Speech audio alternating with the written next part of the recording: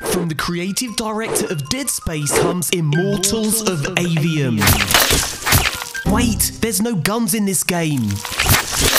Yeah, this is a first-person magic shooter, no guns, just straight-up spell-based combat. This guy, Jack, a powerful battle mage, can use 3 forms of magic. With blue force magic, you can pull in enemies or grapple to higher spots. With red chaos magic, you can cast a powerful blast wave. With green life magic, you can perform a rapid-fire homing attack. These are just a tiny sample of your skills. You'll unlock and upgrade more than 25 spells and 80 talents, and use them to solve puzzles and take down powerful enemies in a massive cinematic single-player campaign. I've played countless first-person shooters, but never one that's entirely focused on magic. If you're looking for your next epic single-player campaign, a brand new IP, not just another tied sequel, pick up Immortals of Aveum when it launches July 20th.